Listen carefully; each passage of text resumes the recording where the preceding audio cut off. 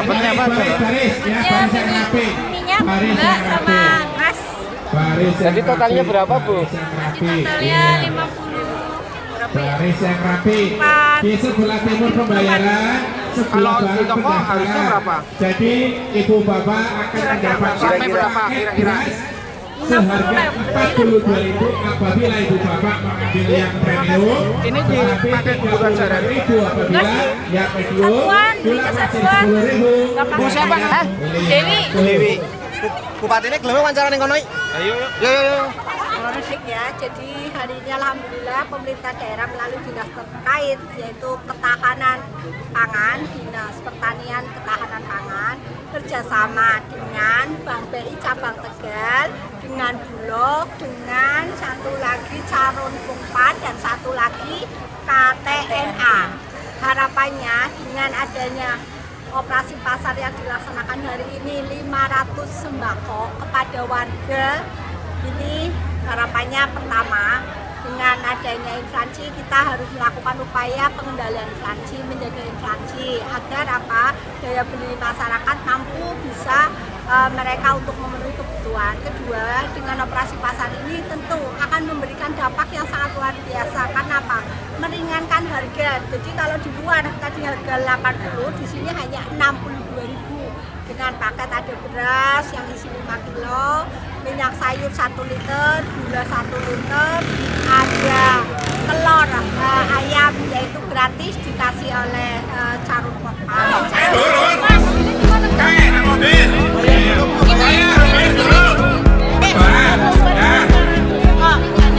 Aja duduk-dudukan oli kabeh ya. Oli kabeh, oli beras, oli nangka, oli gula. Ya, satu baris. Iya, ada Rezeki Bu soalnya. Bu bayar.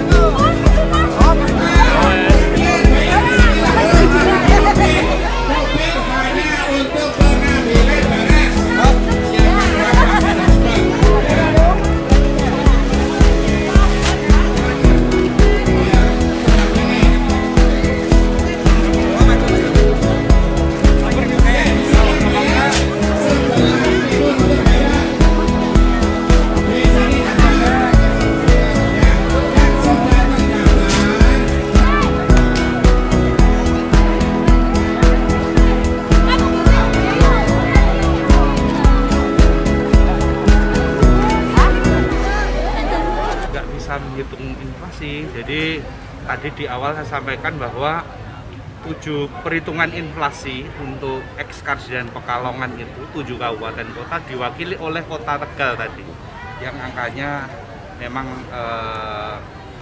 tambah naik 1, berapa? 1,09 mount to mount ya untuk bulan September, sehingga ya kenaikannya sehingga secara akumulasi year on year-nya itu menjadi 7,18.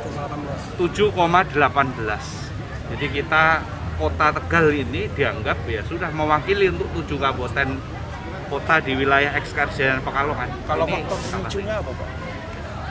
Ya saya kira pangan ya yang utama ya, kan ada 5 sumber ya, 5 sumber yang utama antara lain beras ya. Nah ini yang makanya peran Bulog ini memberikan bantuan bersama pemerintah daerah untuk operasi pasar dengan memberikan keringanan, bukan gratis tetapi diturunkan. Selain operasi pasar, langkah apa Pak untuk menekan inflasi ini? Oke ya, untuk penguatan daya beli selain pemerintah daerah melakukan operasi pasar seperti ini, kami juga memberikan bantuan program sosial Bank Indonesia kepada pemerintah Kabupaten Brebes. Ini sudah akan 2 kali ya, 2 kali nanti yang tanggal hari Rabu kalau tidak salah.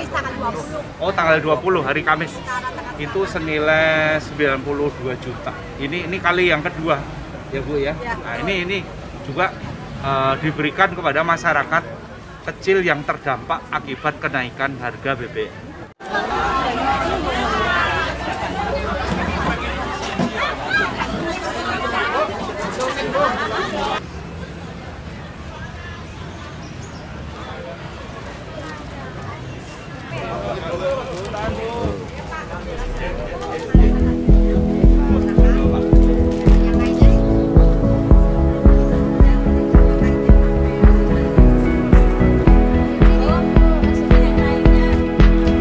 sesi foto bersama selesai, disilahkan kembali ke biasa.